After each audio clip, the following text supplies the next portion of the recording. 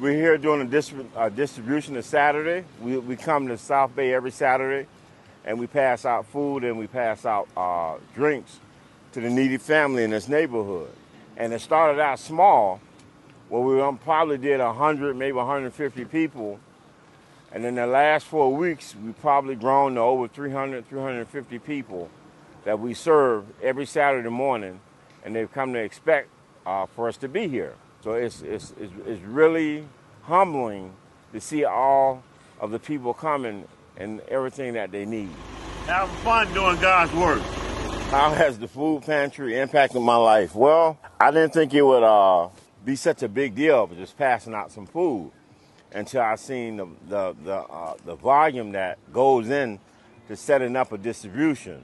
You know, the bells and whistles and making this happen is quite a bit. And I get to meet the people and have conversations with them. And God bless, brother. I feel that I'm making a connection with the community. Believe it or not, I ran into a police officer, and we gave them a couple things, and it kind of changed my perspective on how I see police officers and their job. They're just people like us that has a job to do, but at the end of the day, just like me, I want to make it back home to my family. So I view them kind of differently now that I had conversations with. Just know that I'm grateful and I'm blessed, and all my needs are being met, and I'm able to help other people. I got an overflow of blessings.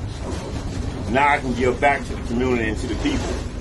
And Jack is one of a kind. The Jack Brewer Foundation impacted me and my family. It's made me a better person and a better man. It makes me see things differently. It shows me that serving is way more important than my way I used to think. That's basically it.